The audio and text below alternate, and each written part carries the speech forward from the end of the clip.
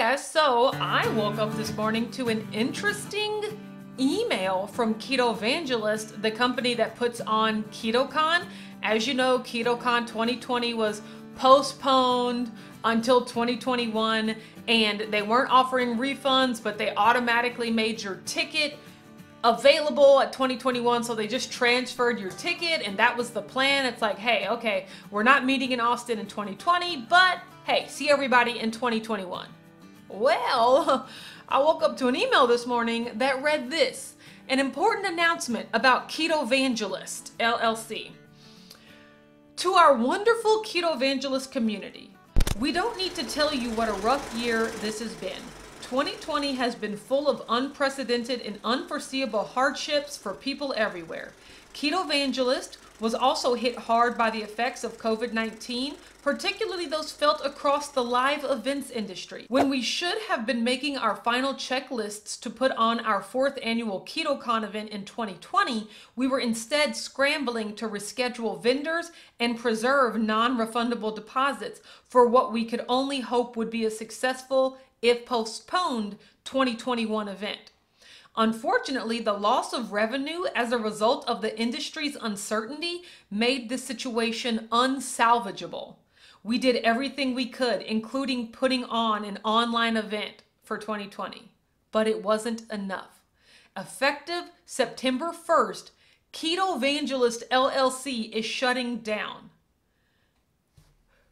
What? Now, this thing goes on to talk about how there is a certain group of people that worked for Ketovangelist that has now splintered off into their own company called Ketogenic Success.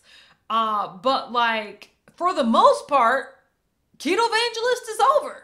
Meaning that essentially like KetoCon is over. I don't know. Okay, so then there's another company called Q1 Productions, and it goes on to say, Ketovangelist LLC will no longer present the KetoCon live event. Q1 Productions fully intends to host another live event when it is safe to do so. If that happens in 2021, as previously discussed, and as a courtesy to the exhibitors and attendees who have been so wonderfully patient with the troubles that befell KetoCon this year, Q1 Production will honor KetoCon 2020 tickets and sponsorships for the new event. Although currently planned for June 2021, we still cannot know for sure when a live event will be possible. So basically what they're saying is Ketovangelist is shutting down.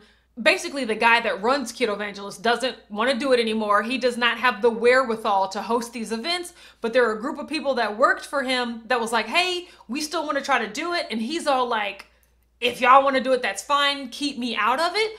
But basically nowhere in there did they mention refunds or money or anything. They're like, hey, this new company, Q1 Productions, definitely plans on putting on an event if possible, but we still don't know.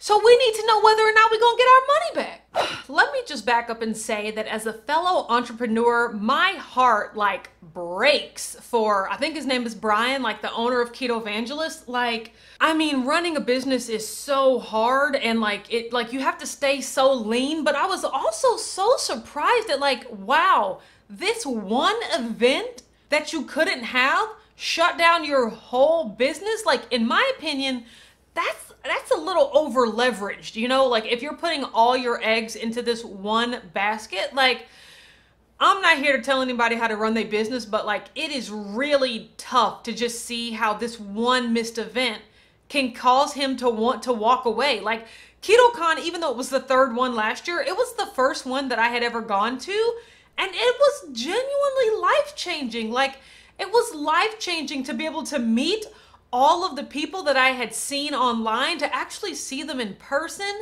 to try all of these companies, like finally be in a place where like everyone was keto and everyone knew exactly what you were talking about and everyone had the same goals and beliefs as you. Because as you know, in our everyday lives, like, it's pretty much just us. Like, we are one of the only few keto people that we all might know in person. Most of our relationships are on the internet. So the fact that we could actually have a place to converge and to meet and just have that common understanding from the get-go life-changing, you know? So I'm sad for him as an entrepreneur. I'm sad for just him for, you know, it's your baby, it's your company. I mean, KetoCon had the ability to like go all the way, to be like Comic-Con, like to be the premier conference for people in the keto diet. And yeah, there's tons of side conferences here and there, low carb this, keto this, everywhere else. But like it had, in my opinion, the chance to be the flagship conference for people on the keto diet.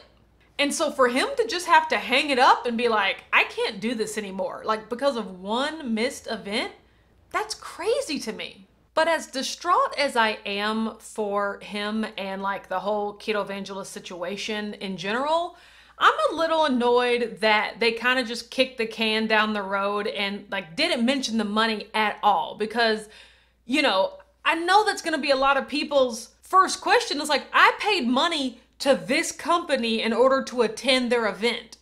This company no longer exists. Where's my money? You know, you can't just transfer it to another company. Like, you know, people are going to want their money back, and rightfully so. And to not even acknowledge that and just be like, if this other company can in fact put on a live event, they will, and your tickets will still be honored. You know, I feel like they could have at least just acknowledged that, you know, some people are going to want their money back, and either, yes, we will be able to offer it, or no, we won't. Like, they didn't mention refunds at all. They just said, hey, if Q1 Productions can actually put on this event, you'll get a free ticket. But it's just like, we paid Ketovangelist. So I'm just a little like, annoyed. I would like to know what's being done with it, or what the plan is. Like, if we can have the event, this will happen. If we cannot have the event, this will happen. Like they did not give that second part. They're just like, we're still in limbo, and you know, if it turns out we can do it, you can come. That doesn't necessarily tell the full picture for me. And it's especially when you know for a fact that's going to be one of the first things people want to know is like, well, what about our tickets? So I was a little annoyed that they didn't at least acknowledge that. But at the same time, you know, telling people that you may get a refund in a year might not do much good anyway, because it's not like they're going to give refunds right now. Say you don't want to go to this new Q1 Productions event.